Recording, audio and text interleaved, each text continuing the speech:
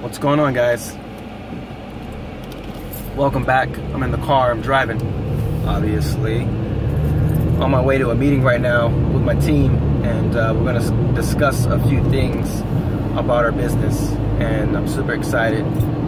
You know, sometimes people say, oh, meetings, boring paperwork, and this and that and the other, but for me, like right now, I mean, all of this stuff that we're doing and all this stuff we're talking about and plans and ideas, this shit, I mean, it's pretty fun, it's pretty exciting for me. So yeah, so it's my day off, beautiful day here in Moreno Valley.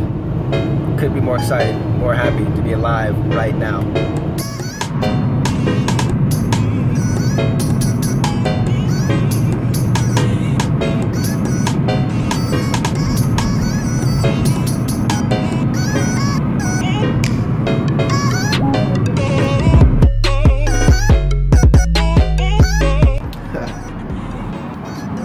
So I'll do this logo, right? So it's a picture, a logo for something I work for.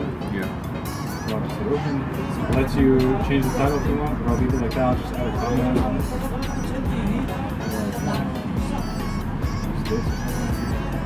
just upload it. See? And it shows the picture. You can download the picture. Download it, so it's in my downloads folder. So yeah, delete this.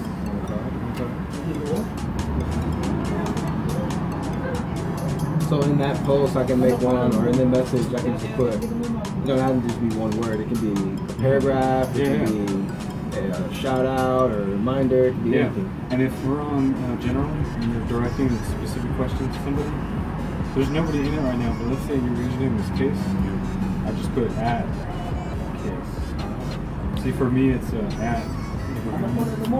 So the reason you do this is when you're directing like a specific question or a comment to somebody, they'll send them a notification. So if you just type things in the general chat, when they go into the app, this text will appear like white, like if there's messages in there, but it won't send you a notification because it might not be that important. Nobody like linked you on it.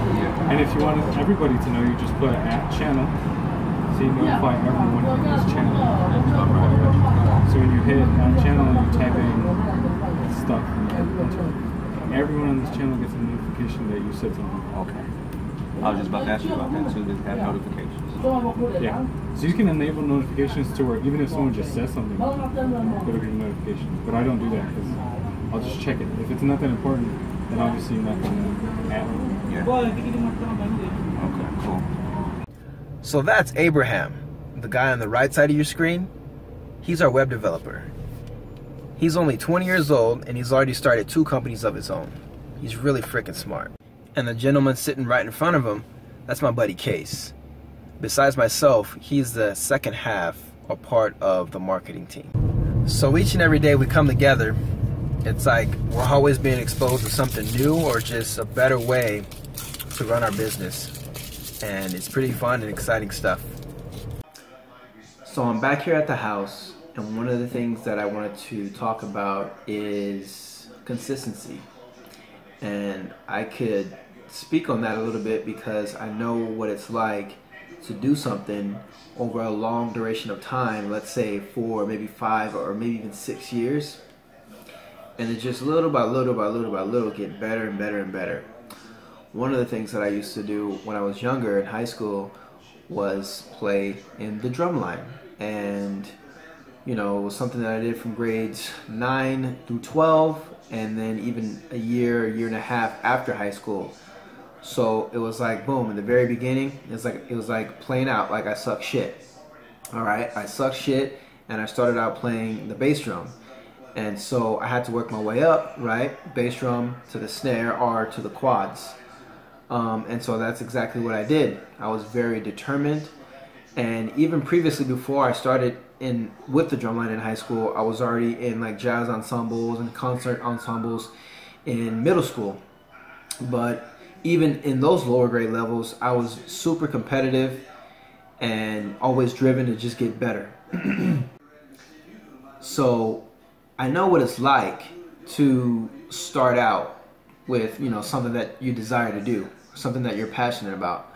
I understand, you know, the time that it takes to practice and practice and practice and practice.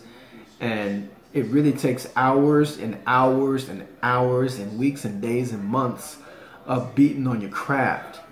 And, you know, I reflect back to when I started this vlog, and I just remember, you know, me doing stupid stuff on the camera, or just how I would talk, or my tempo. And, you know, I look back at, you know, where I started in a very short time and where I am now, and I already see a little bit of progress. And so with this business that I'm starting, you know, I can really understand and relate to, you know, the things that I've done in the past, and just how long it took me to you know, go from you suck shit to, wow, this guy's like one of the best guys we have on the drum line. So I understand that, and it just gives me so much, like, it gives me so much of a oozing type feeling inside, just to know that, hey man, just stick with it, and sooner or later, you know, the business will take off, and little by little it'll start to grow. Just continue to work on your craft. Like, these are just the things that I'm thinking in my mind right now. These are the things, hey, just be patient, right? Just be really patient, and things are just gonna be fine. So if there's anybody out there, or if there's any of you who are doing something right now, my advice to you would just to be extremely patient and take your time with it. Don't force anything, don't rush into things. Really sit and ponder sometime. If you want to be good, you got to put in the work. You got to put in the work, and you got to put in the time. Okay, there's no way around that. So I hope this information was useful for you guys. I hope you guys found something of value here, and I appreciate you guys tuning in. If you haven't subscribed, do me the huge favor and go ahead and do that for me, please. Subscribe, and I will talk to you guys soon. Have a great day.